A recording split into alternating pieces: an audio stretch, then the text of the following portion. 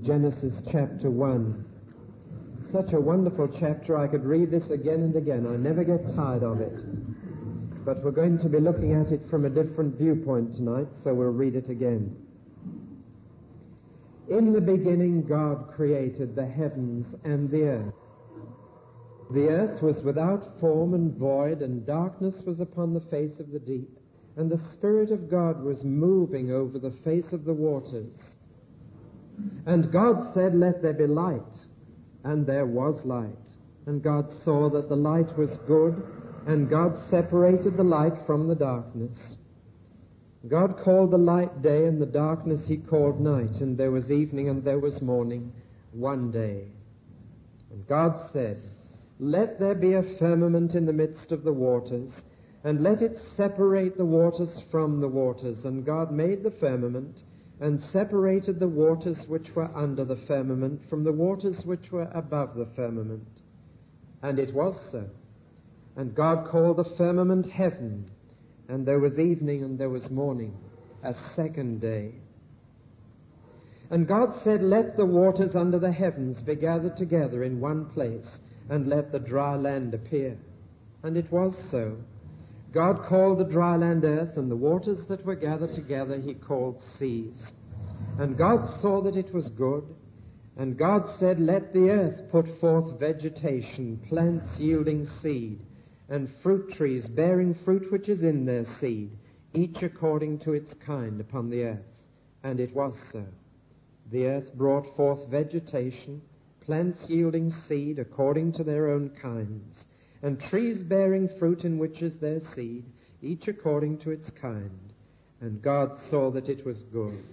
There was evening and there was morning, a third day. And God said, "Let there be lights in the firmament of the heavens to separate the day from the night, and let them be for signs and for seasons and for days and years, and let them be lights in the firmament of the heavens to give light upon the earth." And it was so. And God made the two great lights, the greater light to rule the day, and the lesser light to rule the night. He made the stars also. And God set them in the firmament of the heavens to give light upon the earth, to rule over the day and over the night, and to separate the light from the darkness. And God saw that it was good. And there was evening and there was morning, a fourth day. And God said, "Let the waters bring forth swarms of living creatures, and let birds fly above the earth across the firmament of the heavens." So God created the great sea monsters and every living creature that moves, with which the waters swarm, according to their kinds, and every winged bird according to its kind. And God saw that it was good. And God blessed them, saying, "Be fruitful and multiply, and fill the waters of the seas, and let birds multiply on the earth." And there was evening and there was morning, a fifth day. And God said, "Let the earth bring forth living creatures according to their kinds, cattle and creeping things and beasts of the earth according to their kinds." And it was so. And God made the beasts of the earth according to their kinds, and the cattle according to their kinds, and everything that creeps upon the ground according to its kind. And God saw that it was good. Then God said, "Let us make man in our image, after our likeness, and let them have dominion over the fish of the sea, and over the birds of the air, and over the cattle, and over all the earth, and over every creeping thing that creeps upon the earth." So God created man in his own image. In the image of God he created him. Male and female he created them. And God blessed them, and God said to them, "Be fruitful and multiply, and fill the earth and subdue it, and have dominion over the fish of the sea, and over the birds of the air, and over every living thing that moves upon the earth." And God said, "Behold, I have given you every plant yielding seed which is upon the face of all the earth, and every tree with seed in its fruit. You shall have them for food. And to every beast of the earth, and to every bird of the air, and to everything that creeps on the earth, everything that has the breath of life, I have given every green plant for food." And it was so. And God saw everything that he had made, and behold, it was very good. There was evening and there was morning, a sixth day. Thus the heavens and the earth were finished, and all the host of them. And on the seventh day God rested. God finished his work which he had done, and he rested on the seventh day from all his work which he had done. So God blessed the seventh day and hallowed it, because on it God rested from all his work which he had done in creation.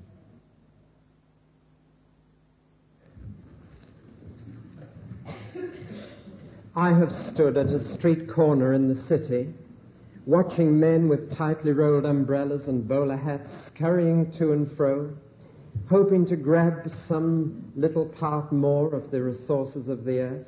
And above them, emblazoned in the stone of the Royal Exchange, are these words, "The earth is the Lord's and the fullness thereof." While they scurry about trying to get some more, one wants to say, stop and read that. If we really grasped that text, it would solve a lot of our political problems. It would solve the problem of the Arab-Jewish tension in the Middle East. Who does that land belong to? The answer is it belongs to God. And therefore it belongs to whomever he gives the title deeds. The earth is the Lord's and the fullness thereof. Why is it his? Because he made it. And it belongs to him because unless he had spoken, there wouldn't have been a world at all. Now, last week we looked at what Genesis 1 said about God. And as long as we stick to that, science doesn't need to be brought into the picture, because science cannot say anything about God. Science cannot examine God. And so no scientist could quarrel with anything I said last Sunday, except on the grounds of his own opinion. But a scientist can neither prove nor disprove anything I said here. But when I come to speak about the world and men, then I'm afraid science does come into the picture, because science does examine the world and it does examine men. And this is where the tension begins. Now, I did promise you this morning that if you came tonight, I expected you to work hard with the little brain box up here. The greatest unexplored territory in the world is underneath your hat. And indeed, we are given minds that we might stretch them and love God with all our minds. So I make no apology for making you think tonight. But the problem arises when you talk of what the Bible says about the world and about men. Because science apparently is saying some very different things about the world and about men. And unless you're going to live in compartments and keep your different areas of truth completely separate and believe one thing on Sunday and another thing on Monday, which is impossible for the Christian, we must somehow tackle these problems. And tonight I promised you that I'd deal with the problem of, did God create the world in 6 days? And if you're not aware of that problem, then you can take it easy for half an hour. But I'm very much aware of it. And I'm constantly asked about this. And I noticed that on one of the latest television programs in which Malcolm Muggeridge was asking the question why about religion, that Professor A.J. Ayer, who's one of the most brilliant opponents of the Christian faith in this country, went immediately for the early chapters of Genesis. I said last week that Genesis is the basis of the Bible. Everything else is built on it, which is why one would expect this book to be attacked more than any other book in the Bible. And so it has been. What is not always realized is that the attack on the early chapters of Genesis is not just confined to the last 100 years. I read this week a discussion of where Cain got his wife. The only thing is that the date of the publication of this discussion was about 1600 years ago. And youngsters today come up with this thinking they've thought of something new, as if nobody had ever seen the problem before. And you will find that most of the questions that are discussed today about the early chapters of Genesis have been discussed, in fact, for at least 1,500 years. Nothing new under the sun. But what is new is that the same questions are now being asked in the name of science. And that is new. And therefore we've got to tackle the questions.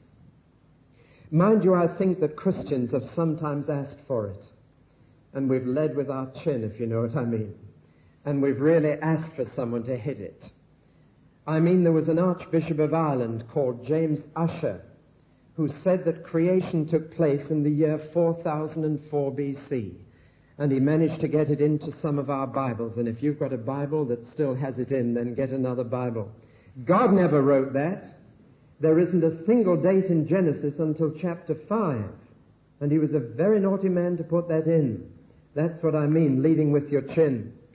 And he was followed a few years later by a man called Lightfoot, who was the Chancellor of Cambridge University, who said that you could pin it down closer than that, and that in fact the world was created between October the 18th and 24th in the year 4004, with Adam coming about 9 o'clock on the 23rd. One of his critics said, being a careful scholar, he did not commit himself more closely than that. Well, now, when Christians say things that are not in the Bible, as if they are, then quite frankly we are asking for it, and we deserve all we get. And I find this, that the clash, so-called, between science and Scripture on these initial questions is often due to a misunderstanding of science and a misinterpretation of Scripture. And I want to try and thread my way through these problems tonight. First of all, may I begin by saying two things about this planet on which we live and this universe in which we live, which Genesis 1 clearly states. The first is, or I could sum them both up in one sentence, that we live in an ordered world. An ordered world. And that means two things. It means first that the world is the result of choice and not chance. And I want to say that again. The world is not the result of chance, but of choice. Somebody decided to put it here. Somebody said, let there be, and there was. It isn't the result of some chance accident. Our little planet isn't the result of some terrific collision that took place between two stellar bodies by accident. The earth is here by choice and not by chance. You may wonder what that has to do with daily life. I'll tell you. That's why I'm studying the Bible and not the bingo card at this moment. Because I believe this world is not here by chance and that I'm not here by chance, and I am not going to pin my life to chance. The choice is simple. It is to live by Gad or by God. And Gad is the Hebrew word for luck or chance. And you either live by Gad and fill up your bingo card every Sunday, or you live by God and study your Bible every Sunday. If this world is the result of chance, then let's go to the nearest bookmaker. If this world is the result of chance, then the only hope I've got of living a good life is to fill in that pool and get £175,000. But if this world came by choice, then I'm here by choice. And my life must be pinned to that choice and not to chance. And that's why Christians don't pin their hopes on luck. So you see, this is very relevant to daily life. The second thing that follows from an ordered world is that this world is a cosmos and not a chaos. Let me take one little phrase out of Genesis 1, after its kind. Now, this may sound a silly way of putting it, but pigs produce piglets and not puppies. And that means I can breed pigs. And water boils at 212 degrees Fahrenheit, and it doesn't freeze at that temperature, and that's why I can make a cup of tea. And I live in an ordered world, a world in which there is not chaos, but a world in which there is wonderful order, and in which the order of Genesis 1 speaks to me of a God who knew what he was doing, who worked to a plan, and who has so ordered the world that science becomes possible. It seems to me an utter contradiction to say that the world came by chance, but somehow it's so ordered you can examine it scientifically. That's a contradiction in terms. If this world is open to mind, it must have come from mind. If I can see order in it, then it can't have come by chance. And so I would say that the very fact that science is possible makes it possible for me to believe in Genesis 1, and that the very ordered world in which we live is the result of God's mind, speaking through his mouth and saying, "Let there be light," and there was light. Well, now that's all by way of introduction. But now we come to two specific problems which I'm going to deal with tonight. And at this point, we're going out of the 3-foot end and we're plunging into the deep end. I hope you don't go in over here, but I hope you'll be with me. First of all, there is the problem of where this planet is in space. And secondly, there is the problem of when this world began in time. Here are the two problems. As far as space goes, where are we? Not just where in the world are we, but where in the universe are we? And as far as time goes, when did we begin? Was it 4004 BC, whether it was October or not? Or when was it? Well, now let's look first at the matter of space. As soon as you do this, you find that apparently Scripture and science say two quite different things. Scripture says this planet is the center of the universe. It's the middle of everything. Everything else is above us or below us, but we're in the middle. We're in the center. Or to use a word which the philosophers love to use, the Bible is geocentric, earth-centered. It regards this earth as the center of the universe. On the other hand, science tells us that it's nothing of the sort, that we are just a tiny little speck of stellar dust whirling around a sun and its system, which is itself part of a huge galaxy which you can see on a clear night, the Milky Way, which is only one of many other galaxies which are moving away at such a speed that our radio telescopes can't even catch up with their message, and that this earth is not the center of the universe. Now, who's right? Is Scripture right that the earth is the center, or is science right that we're just a little bit of dust whirling around somewhere on the edge of a galaxy? Who's right? Well, let's ask, what are we to do with Scripture if science is right? And I want to say straight away that I believe from their point of view that scientists are right, and that the diagram in the children's Encyclopedia Britannica, which I looked at this afternoon, in which our little earth is almost disappearing off the edge of the picture in a maze of stars, that is correct. What then are we to do with the Bible, which puts the earth in the middle? You can do three things. You can either say this language is mythological, in which you say that this is primitive man's ideas and it is false and it is wrong and we can now scrap it, in which case you are saying the Bible is not the Word of God and that it contains falsehood. Or you can say this is what is called phenomenal language, which means it is describing things as they appear to man. For example, we heard in our prayer, and I would say exactly the same thing, the sun rose this morning. Now I know that it didn't. It was the earth that turned round. But why shouldn't I still say the sun rose? That is phenomenal language. It is how it appears to me. There's nothing wrong with that. But that is not the final answer, because, you see, that would mean that this was the word of man and not the word of God. Is there a further way? I say there is. And I would say that the language of the Bible, which puts the earth in the middle of the universe, is true, but is not mythological truth or phenomenal truth. It is God's truth. It is theological truth.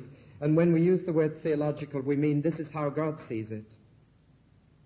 Can I put it this way? Coming in on the A3 to Guildford, you'll see an AA sign which says, to the cities, to the town, let's get it right, to the town center.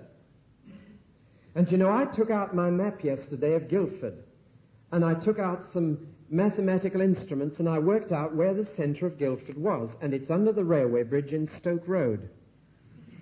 That is the dead centre of Guildford, and not one of the AA signs points to it. They all point you down here somewhere in the High Street. They're all wrong. Or are they? Can you see that both are true? Scientifically, the centre's under the railway bridge in Stoke Road. Personally and socially, the centre is in the High Street because that's where everybody comes, that's where it all happens, that's where the shopping is, that's where the bus station is. Now, do you see what I'm saying? Scientifically, it is true that this earth is not the center of the universe. Physically, it is true that it's not the center. Theologically, this little planet of ours is the dead center of the universe. This is where it all happens. This is where all the attention is. This is the only little planet in the whole universe that God's Son visited. This is where the cross was planted. And this is where the future of the whole universe has been settled. Everything happened here. The earth is the center of the universe, and it's vital that we should hang on to this truth, especially in a scientific day. I've just finished reading the novel 2001, A Space Odyssey, and it's been made into a big, spectacular film on Cinerama and showing in London at the moment. And here is a space novel which is written in the atmosphere in which man is pushing out into space. And what is the overall effect of the novel? That man is nothing. That this planet is nothing. We're just vanishing into insignificance in the space age. We're realizing how big the universe is and so how small we are. And this world is losing its significance. I want to say, thank God the Bible still says the earth is the center of the universe. We need that truth. And it is true. And it is on this little planet of all the bodies whirling in space, it is on this little planet that God settled the future of the universe and the creation of the new heaven and the new earth that is to come one day. Now, can you see what I'm saying? I'm saying that science and Scripture are both true. Both true. And if you're going to get the whole truth, you must have both. And in this day, when we are in danger of being bemused by science and all the reports of the infinite space out there, we need above all to get back to the Bible and discover again that when God looks at his universe, the earth is the center of it. If you go to the Church of the Holy Sepulchre in Jerusalem, let into the marble floor, there is a silver star. And the guide will point to this and say, that is the center of the earth. Well, I'm sure Galileo would disagree with him.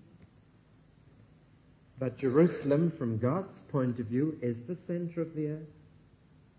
You see what I'm saying? I'm saying that there are different kinds of truth. And the Bible is concerned with much deeper truth than the truth you can measure with instruments. It's concerned with the whole truth about the world in which we live. Now, you may think I've spent a lot of time on this, but I've done so quite deliberately because I believe this is the answer not only to the problem of space which science raises, but to the problem of time in relation to the 6 days of Genesis 1. So let me now turn to the problem of time. Once again, we have an apparent contradiction between what Scripture says and what science says. Scripture says that the whole job was done in 6 days, under a week. The whole job was completed by then. Science says it took 1 million years. Science says it took 2 billion years for the first signs of life to appear on Earth, and that plants took 1 billion years, and that animals took 500 million. Now, there's a slight discrepancy here. 6 days, less than a week, and billions of years. Who's right? Where do we find the truth? How can we explain it? Well, now, there are 4 possibilities, and I'll run through them straight away and then treat each one. Possibility number 1, science is wrong, Scripture is wrong. They're both wrong. Possibility number 2, science is right and Scripture is wrong. Possibility number 3, Scripture is wrong and science is right. Or have I got that mixed up? Have I said the same thing? I'll leave you to write it down if you're making notes. That Scripture is right and science is wrong. And possibility number 4, that Scripture is right and science is right. Now let's approach these 4. Take the first. Science is wrong and Scripture is wrong. I'm not going to say anything about that because I've never yet met anyone who held this. Usually they've accepted one, and if they didn't accept either, I would wonder where on earth they'd get any other evidence from. So we'll drop that one. Number 2, and I take this more seriously because there are many hundreds and thousands of Christians who accept this, that science is wrong and Scripture is right.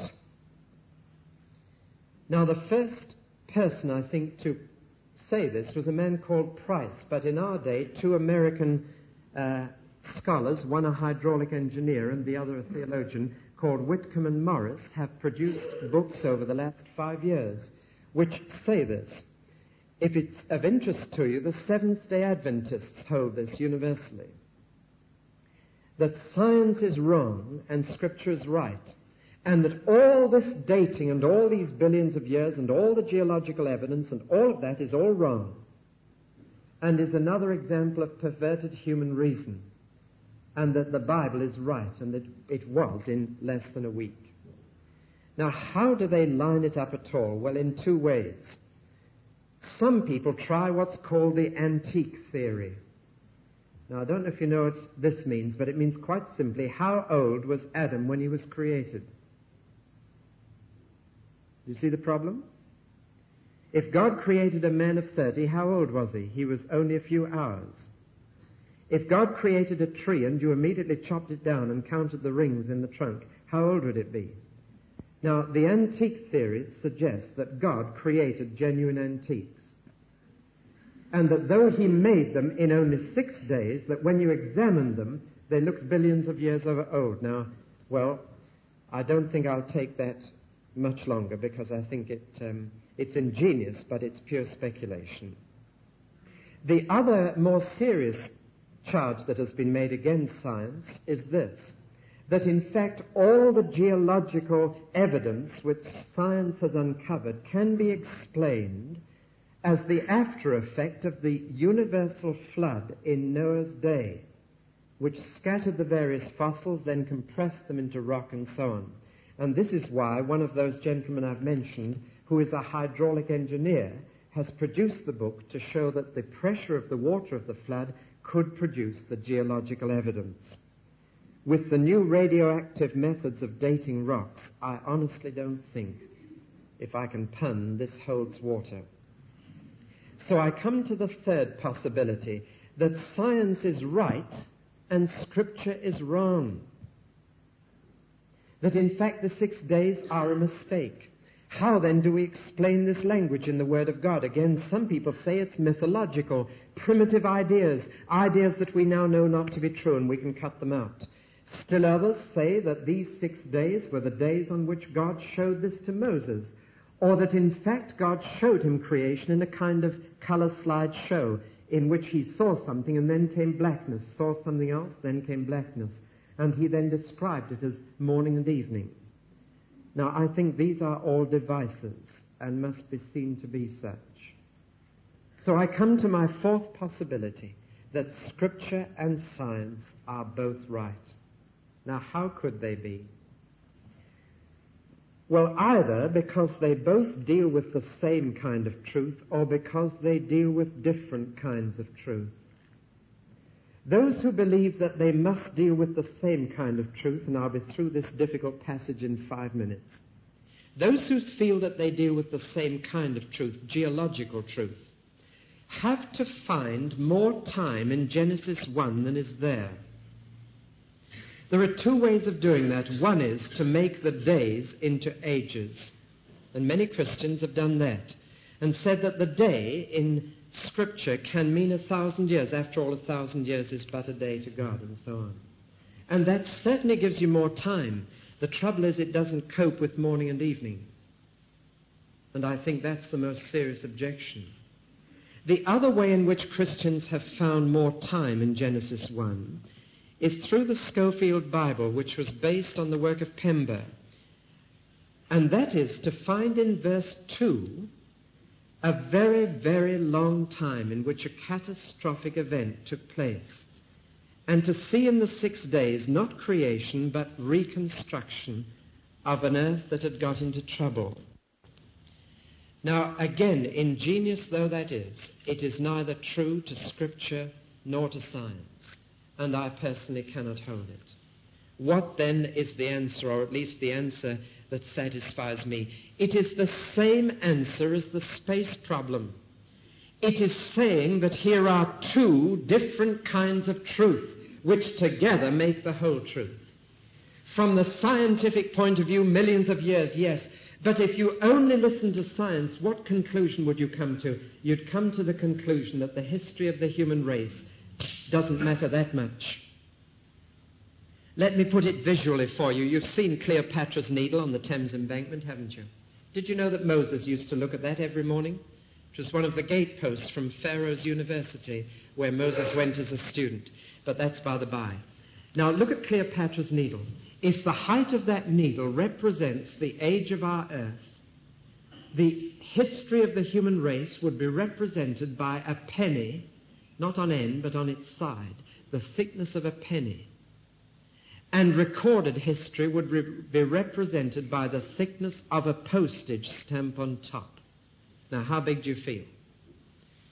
In all those millions of years, we are nothing. We've lost significance. So what does God say? I am assuming that God knew perfectly well how long it took him to make the earth. I am assuming that God cannot lie. I am assuming that Genesis 1 is the word of God and therefore true. I am assuming that God would know that we'd find out how long it took him. Why then did he say 6 days? The answer is because he wanted to tell us the whole truth. And when God looks at that time, it's a week, less than a week. And the important time for God is this little bit of history in which we live. So that all those millions of years are dismissed in half a page. And the history which we know and in which we live takes up 3.5 million letters, 750,000 words, and hundreds of pages. In other words, God is saying, I want to give you the truth about time as well as about space.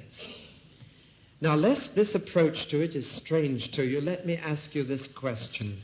When David met Goliath, which was the bigger man? Who was the bigger man, David or Goliath? Well, physically, with a ruler, Goliath. But in every other way, David.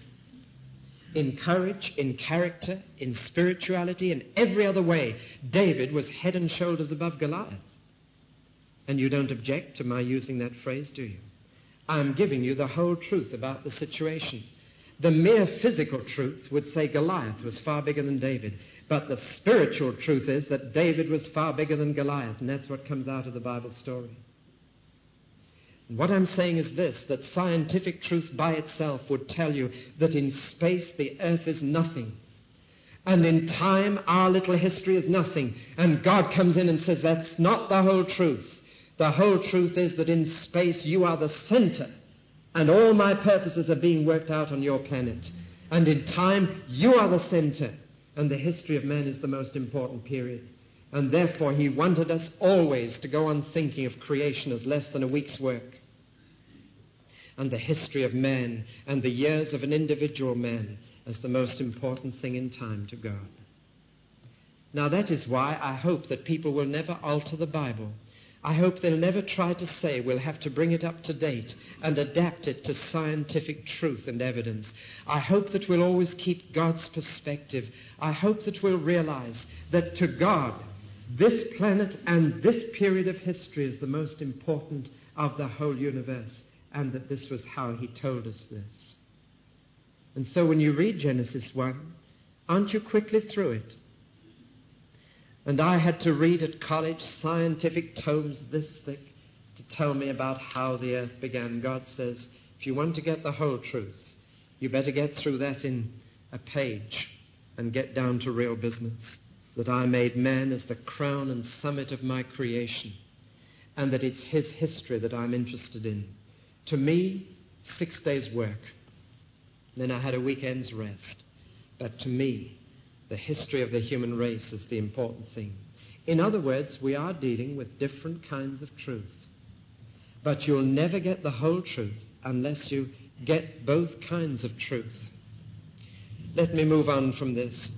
I do believe that this approach is easier to believe today for one very simple reason, that a Jewish man called Einstein, who understands God as Jews do, almost by instinct and nature, it's bred into them. This man Einstein discovered the most amazing thing. In our era, he discovered that time was relative. It's interesting that it took a Jew to discover that it's not absolute, it's relative. And you may look at time from different points of view. I think that makes it much easier for us to say this. But I think, too, that in our day it's more necessary than ever that we believe this.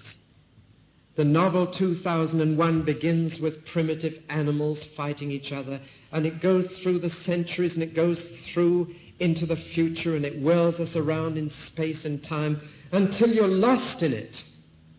You don't know where you are and when you are. If you go to see the film, it will have the same effect. It simply finishes up with a psychedelic color sequence, which is nothing more than an LSD trip without the drug. It just loses you in time and space. But the Bible comes in and says, you are not lost. You are not insignificant. You belong to the center of time and space, to God. You're the heart of it all. So you're necessary. One final difficulty, and then I'm through tonight. And next week, God willing, I hope to talk about what the Bible says about men. I'm going to give you another little mental exercise, I'm afraid. Not Sunday morning, but Sunday evening. I want to tackle the subject next Sunday evening of evolution, and just how far the Bible contradicts or supports or allows or disallows what is known as the theory of evolution. But may I finish tonight by saying this. The great difficulty with talking about the creation of the world is that nobody was there to see it. No scientist was there to examine it. No reporter was there to write it up for the press. No historian was there to record it for posterity. Nobody was there to see it. And therefore it behoves us to be humble in our attitude and to say, whatever conclusion I come to, I still realize my mind may not have grasped the whole truth. But here's the exciting thing. If you're a Christian, you're going to see it all the next time. If you're a believer, you'll get the chance to see just how long he takes next time.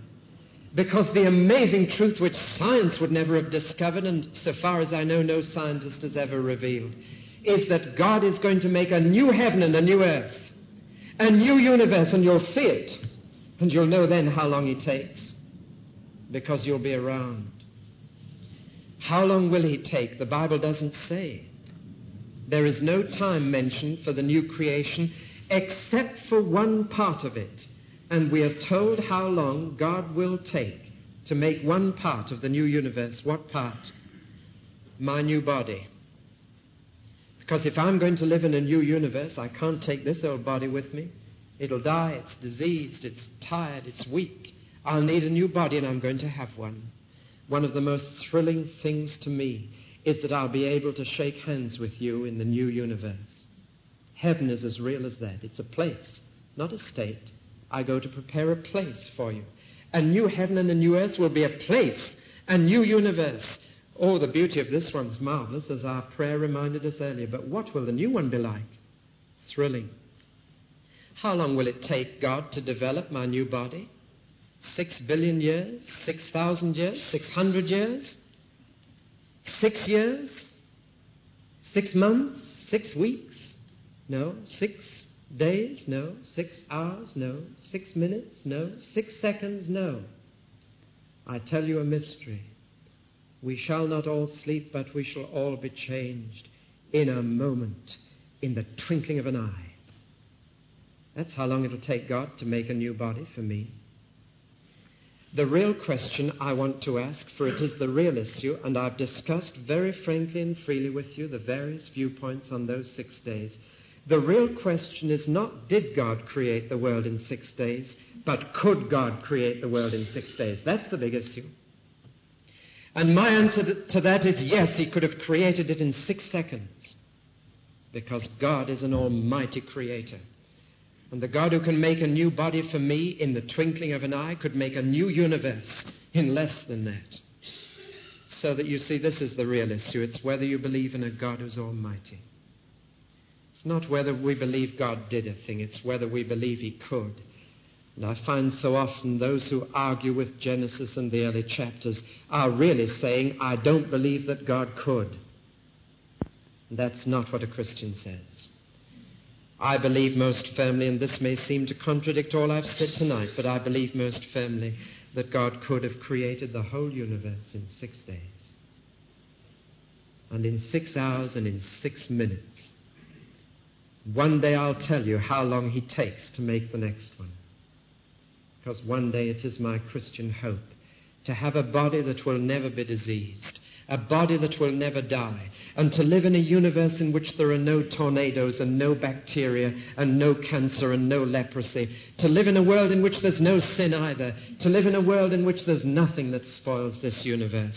When it left God's hands, however long it took, when it left God's hands, God said, that's very good. And into that world came evil, both human and superhuman, and ruined it. But God says, I'm not finished with it yet. I'm going to try it all over again. I'm going to build it all over again. I'm going to dissolve this one in fire. And then I'm going to take all the energy again and rebuild it and make a new heaven and a new earth. How long will God take? I'll tell you when he does it. Hallelujah. Let us pray.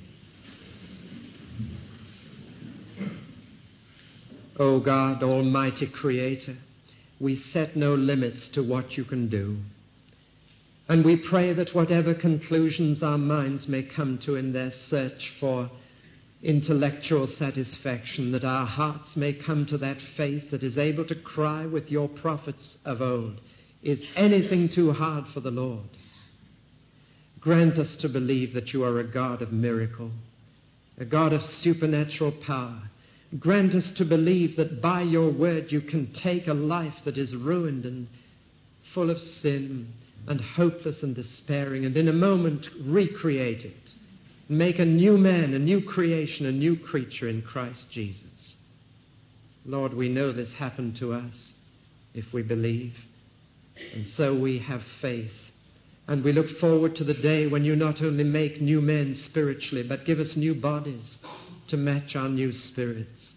And give us a new earth in which our new bodies can live, and a new heaven in which we may move as freely as Christ moved in his glorious body when he ascended to heaven. Lord, we look forward to traveling in space in those new bodies, seeing the new Jerusalem come down from heaven, the city whose builder and maker is God. Help us to realize these things.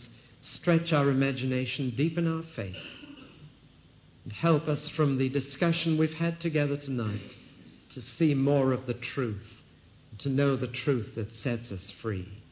For Jesus' sake, amen.